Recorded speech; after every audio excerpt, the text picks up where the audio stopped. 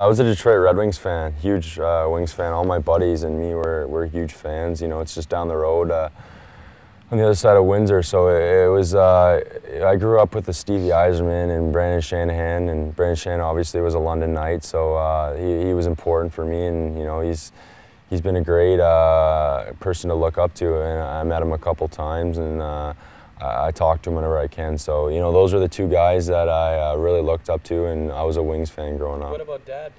He was a huge Hab fan, still is, you know.